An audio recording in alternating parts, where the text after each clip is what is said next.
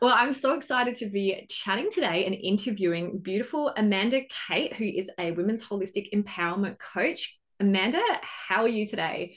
I am so good. I'm so happy to chat to you today. So thanks for having me. Yay! So I am excited to pick your brains. I know that you have just had such an epic journey since you first studied with us, all the way back up in the Gold Coast, I think, when Yeah. you were pregnant with your first child. Mhm. How long ago was that you studied NLP practitioner now?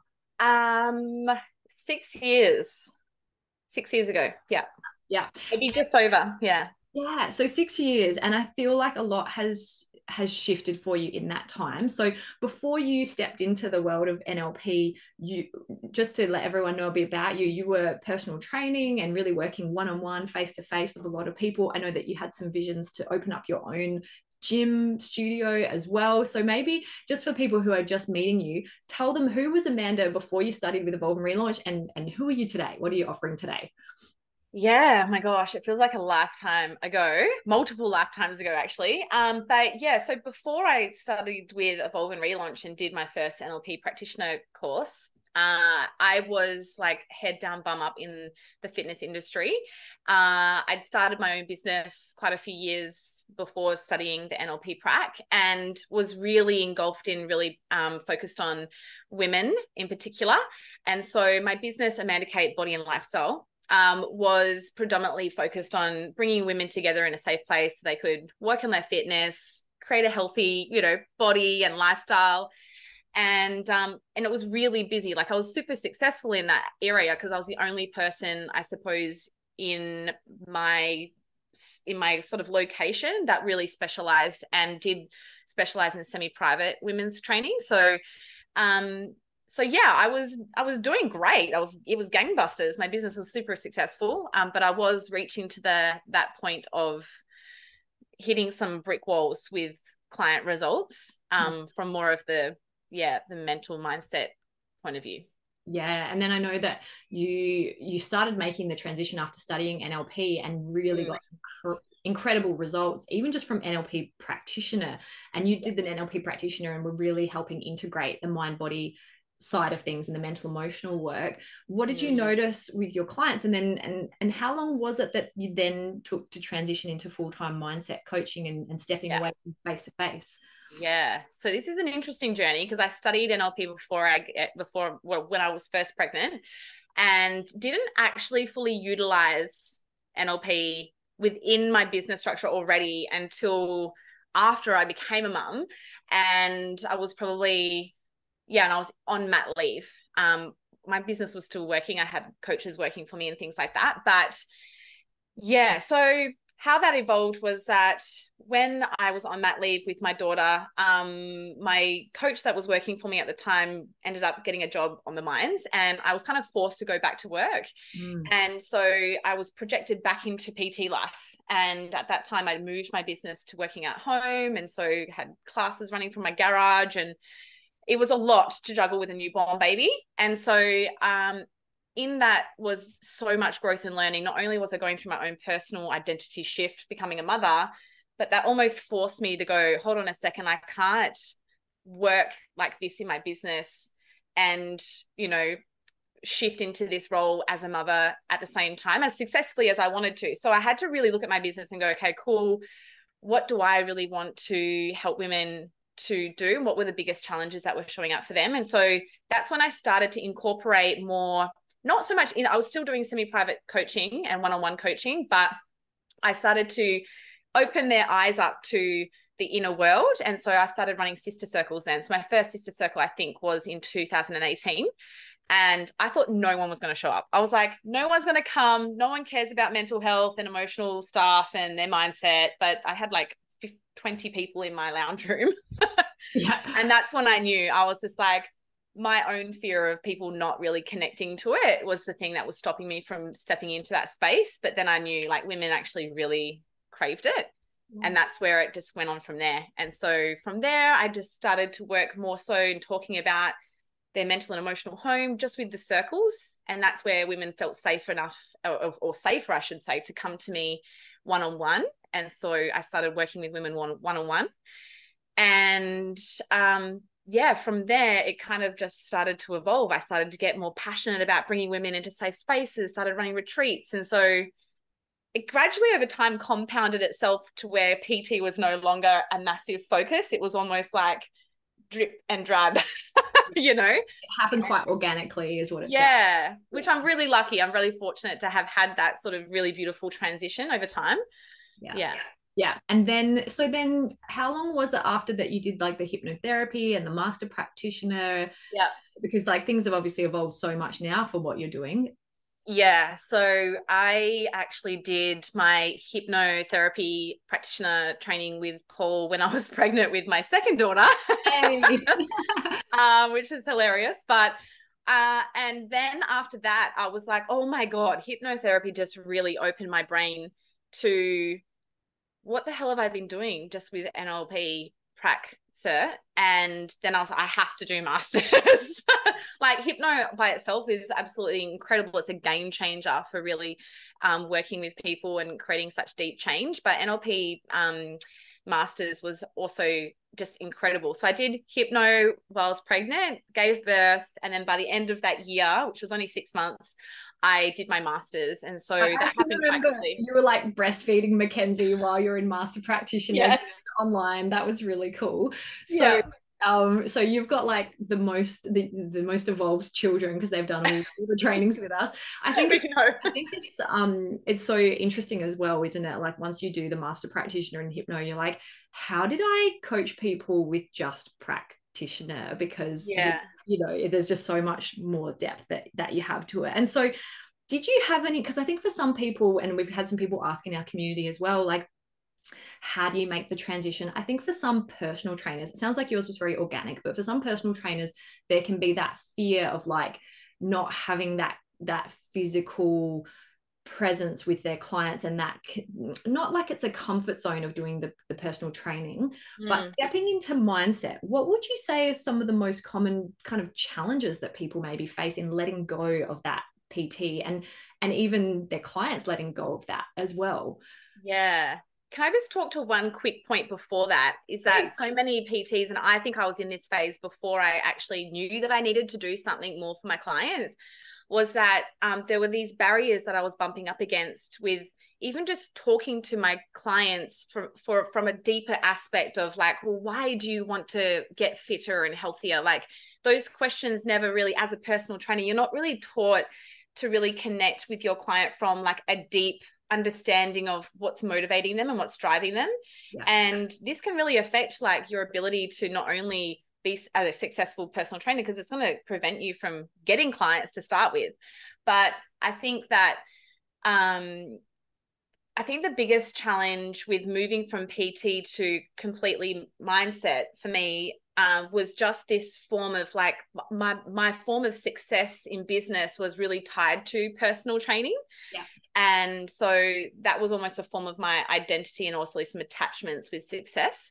Yeah. And so the thing that kind of kept my toe, you know, attached to personal training was those attachments on the unconscious level. And so in my own growth and healing journey and transitioning, I had to really connect, well, what do I see my future vision looking like? Like how do I really want to help women? What's really important to me? What are my values? And so I guess when I did masters, obviously you evolve and you get to know yourself on such a deeper level doing masters. That's when I knew, and it landed really easily for me. And I was like, oh, wow. So now that I'm so deeply connected to myself, now I know how much more impact I can have with my clients. And so talking from a PT point of view, if I was PT Amanda right now, the biggest challenge from moving from one to the other would be this idea that it has to be like a clean cut process. Yes. Whereas for me, I really integrated a lot of the NLP in how I was running my PT business, like asking the deeper questions when I was doing consults. And so your clients are getting to know you as this holistic, not holistic, but holistic coach who cares about what motivates them, who cares about what stuff's going on in their life that would prevent them from getting results or being consistent or being compliant to whatever program you're creating for them. And I think it is such a safe, sacred space that gets created between a PT and a client that clients are kind of using. I always joke, hairdressers and personal trainers, they are the unpaid coaches of the world. may as well get qualified in NLP and hypnotherapy and all of this stuff, because you're going to be doing it unpaid. And anyway, people are going to have that, just that it's this Yeah.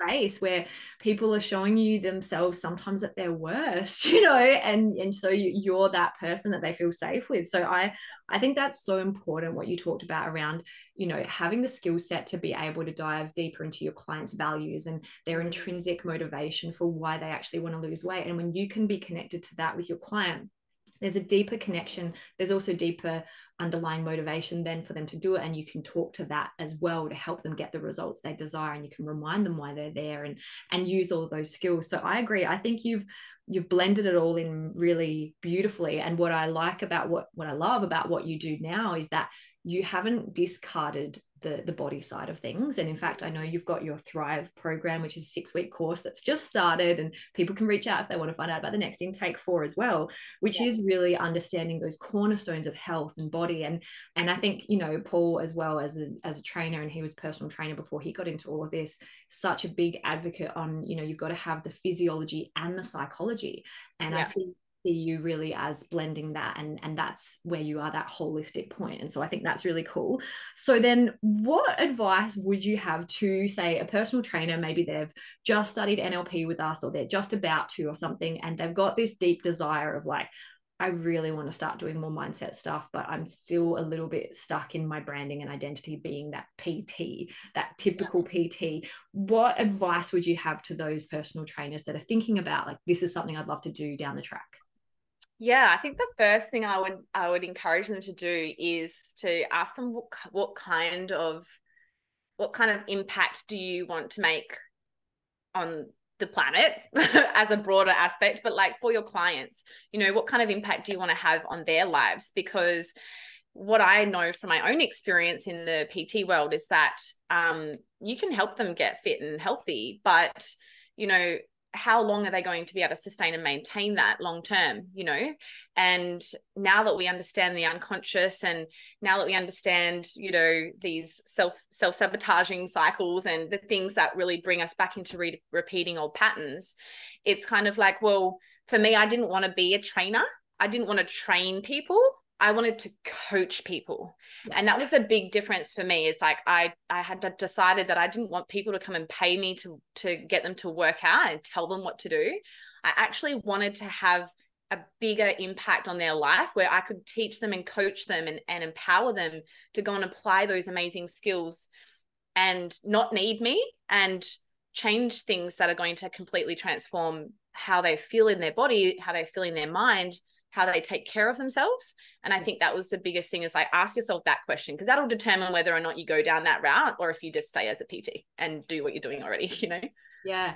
And I think it's so important, like, to honor where you do want to play. And for some people, like that, you know, I have a personal trainer and I freaking love it. I love having someone watch me while I squat and correct my form and technique and be in my eyes and stretch me and challenge me in that way. And so I think it's such a honorable role, and if that's what you love, do that. But, you know, how cool is it to be able to do that and also have that awareness of being able to know, you know, what's going on for your client on a deeper level too.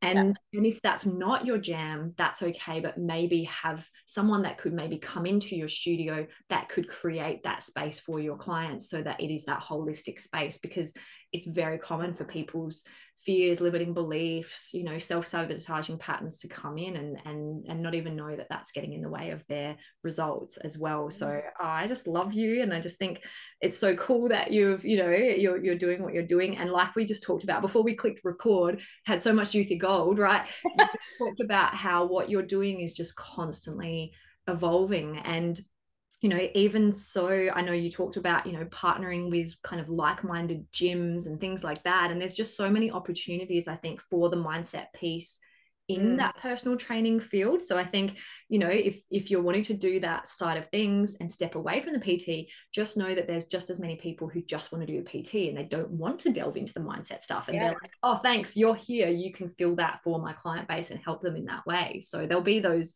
reciprocal people. And I know you've found quite a few just in your area too, which I think that's the greatest thing about, you know, when you've got experience in the fitness industry. And you know, before I became focused on the mind and all of the therapy work is that, you know, I did bring people into my own business. I brought nutritionists, I brought other mindset coaches into my business because, you know, I didn't have the skill set. And I don't want to be that jack of all, you know, because you're generally not going to be great at all those things. You're going to be average at many things, not a master of one. So yeah. I think that for me, that was really empowering, and it was created such a beautiful community with my personal training community, and that I was allowing them the opportunity to expand if they wanted to. And it actually taught me so much by doing that. I was like, wow, there is a market. There is a gap in my business that I could definitely tap into if I wanted to. And so I think that if you are really your skill set and your mastery is training and programming and nutrition coaching and all those sorts of things, awesome, like own that part. But I think that you're missing a massive, massive gap in how you're supporting your clients if you're not giving them the opportunity to work on those deeper aspects, because not only will it support you and help you to coach them better, but it will make them feel like they're getting this beautiful, all-rounded, you know, support network. Absolutely. Yeah. I think that's beautiful. And that's, you know, community is so important. And I think that that's a big piece. If people are like, wow, they really care about me. And I think that people can sense that when you're bringing in people that can help them, not to sell them things, but to help them understand things deeper about themselves and how to get those results, because they're investing so much time and money in training. Like there's obviously deeper reasons for that as well. Yeah. So how would you then describe, because I know you've done a lot of our courses in person, online, that kind of thing. How would you describe our community and our courses to like wellness professionals, personal trainers, people thinking about maybe studying with us, but they don't know about us? How would you describe our community and our courses? Well, the first thing that comes to mind is life-changing. So whether or not you're doing it for your professional development and, you know, transformation or evolution or whatever it might be, you do it for yourself. Like, it's life-changing even just for yourself, because let's face it, you know, I look back now at my 2016 self, and you know, I actually, there's so many things that come up on my memories. And I did a video after I came back from the Gold Coast, and me just talking to the camera, I was so shy, I was so nervous. There was all those limitations in my unconscious. I'm so scared of like somebody not, you know, getting what I'm saying or being wrong, or someone doesn't like my opinion. And so just from a personal growth point of view, like it's transformed my relationship. It's transformed the way that I parent. It's transformed the way that I show up in my family dynamic and extended relationships. And so just from a life growth point of view, like do it for that, if anything. And the experience that you'll have if you're wanting to really expand your business is that you will get so deeply connected to your mission and your purpose with how you're supporting whoever you're supporting or whatever your business might be. You'll get so connected to your mission and your purpose that not only will that drive you to succeed on a far greater, you know, trajectory, but it will give you a skill set of being able to support those people in your business or your clients in a way that is just, you'll just never be able to do that without these skill sets. I can't see how I would be able to do what I do today without that skill set. Like this painting is a client painted this for me, because, you know, in her perspective, I've saved her life. And so in that kind of a point of view, it's kind of like, God, the impact that you could have just from having these skill sets is just invaluable. It's just so crazy important. So if you're thinking about it, oh my God, start with NLP. I think that the skills and the techniques that you learn there are just so profound in all, and that you can apply to all aspects of your life. And the community of, you know, Evolve and Relaunch have such a beautiful community where it's so supportive. Like every single practitioner that's in the community, you and Paul, it's just incredible the amount of support and the continual guidance, I guess, that you guys supply us with is so incredible. Like I've never experienced anything like that with any other training, you know, experience that I've had, or personal development, which I think is incredible what you've created. So yeah. Thank you. That's like super powerful because it's always curious. I mean, we're having a lot of fun and we're life changing. So it's good to know Yeah. that other people have that experience too. But yeah, I feel like it's like having this lens and this clarity on yourself and who you are and your life Mm. that I agree, like I could not imagine not knowing this stuff. Like I don't want to say I wouldn't feel like I was living, but it's like you're living like a lesser potential of you, Yeah. and that's what I love. Actually, is clearing you of all the crap that's not you so that you can be the real you and just shine that light brighter. Mm. And that's really what I've seen of you. Also, thank you so much for shining your light and sharing your journey and your story. Is there any other wisdom you would want to impart? Any other advice for maybe new coaches starting out? I would say never stop working on yourself. And working on yourself can also look like expanding your skill set for how you support others. But I think for me, I became a master in the PT world, and there was always going to be this ceiling that we like, let's just face it, we all have these self-imposed glass ceilings, and they look like so many different, they come in so many different sizes and shapes and emotions and belief systems and all sorts of things. But I became a master in that PT world, but this glass ceiling, it felt really claustrophobic, and so I could have stayed in that box and I would have felt really comfortable. But if I hadn't lent into the fact that I was craving more and I could see through the glass ceiling, I could see more potential, but there was these feelings in my body of like fear, or, the fear of the unknown, or I don't know if I've got what it takes or whatever it might have been. But feel into, where your glass ceiling is, and are you staying stuck in a box? Because I think your body will always tell you. And for me, it was definitely like,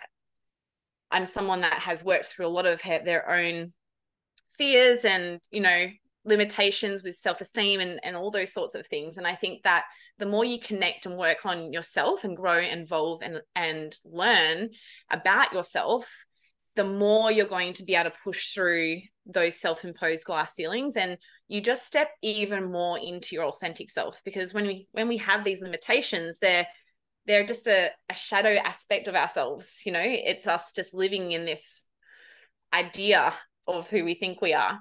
And I think that when you push through those glass ceilings, you're not only going to become more you, but you're going to become the version of you that others are going to feel empowered and inspired by just watching that journey. And I think that whether you use those skill sets for your business or not, I think that anybody on the planet, definitely the more curious you get about yourself, the more you become yourself, I think.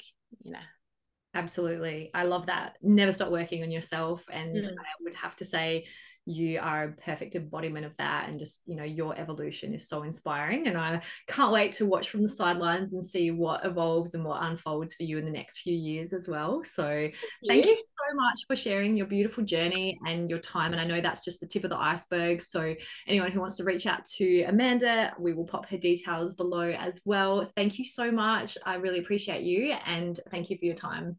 Thank you. Thank you so much.